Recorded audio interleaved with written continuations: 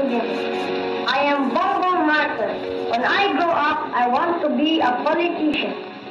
I will serve my country, especially the poor. And I will give them plenty of bigas and ulam. I'll give them many gamot at tamit. And for their children, I'll give them many toys so they will not cry anymore. And for my sisters, I'll give them chocolate for the thin ones. But for the fat ones, no more chocolate, because she will look like Bagso. And for my mabait na lola, I'll give her a new prayer book, because her prayer book is already very blue. The President of the Republic of the Philippines, His Excellency Ferdinand Romualdez Marcos Jr.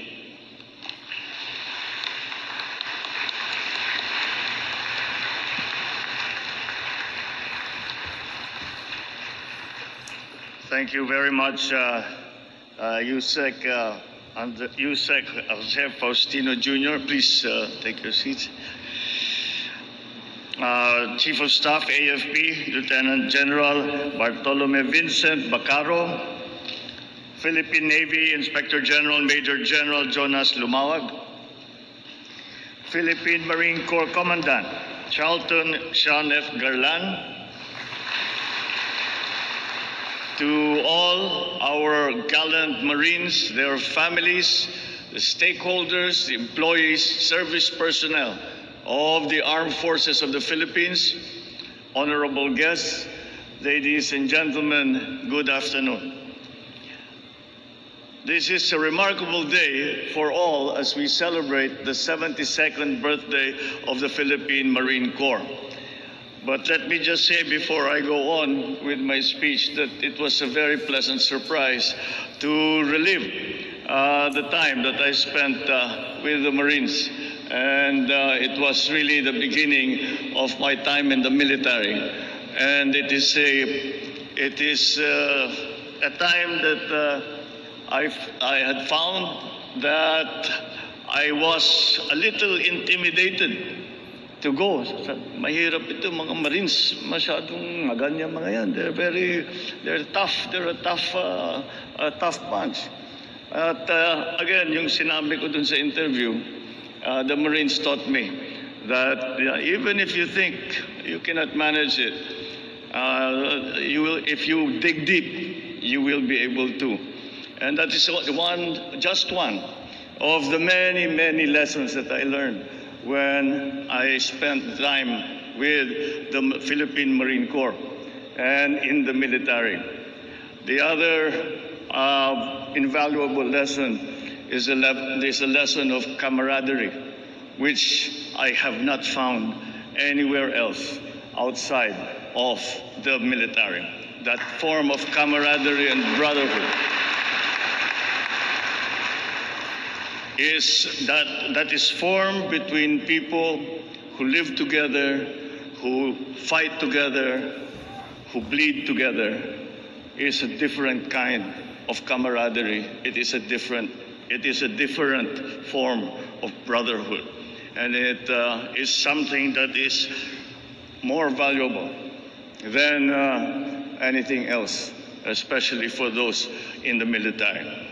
So today I take great pride in watching the success of the Philippine Marine Corps that started as a group of volunteers and is evolving now to be a capable force under the Philippine Navy.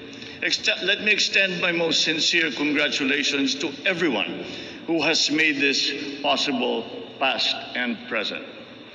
I am one with the Filipino people to commend the accomplishments of the Marine Corps through the years, especially in securing and fostering peace and order in our country. It began when you fought the communist armed forces in the 1950s. You have also defended the nation from terrorist and separatist groups in the succeeding years. During the disasters and emergencies, they can always be counted on to respond to the call of duty. So despite the challenges that you have endured and surpassed, you still prove to be courageous and resilient in helping our countrymen in times of emergencies and calamities. I thank you all for always being true Marines and going above and beyond. Your bravery has greatly enabled the Filipinos in contributing to nation-building efforts. And the nation-building efforts of this administration, we count once again on that support from the Marine Corps. It is also laudable. You have been at the forefront of our efforts towards securing our littoral zones, which also mirrors the administration's commitment to protect the country's territorial integrity. Indeed, your determination and your commitment and the valor that you demonstrate in protecting our nation from various threats to our peace and security is a testament not only to your faithfulness to duty, but also your loyalty and patriotism to the motherland. You have been among the beacons of pride, service, and strength of our nation.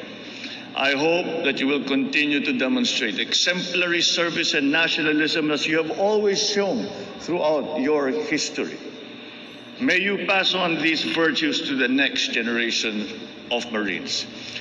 We will work harmoniously towards our collective goal of serving the Filipino people, asserting our sovereignty, as well as defending the country's territorial integrity. I'm confident that with you, we will be able to protect the Republic of the Philippines from all threats, to sustain our identity and promote our national interests for the benefits of all. Let me assure you that the government remains firm and committed to enhancing the Marine Corps by means of the AFP modernization. We use the resources to provide each of you the support that will help you fulfill your responsibilities, realize your full potential, and to achieve success in your mission. As the leader of our nation and your Commander-in-Chief, I assure you of my full support for the continued success of the Armed Forces of the Philippines and the Marine Corps. Once again, happy birthday, Marines. Mabuhay kayong lahat.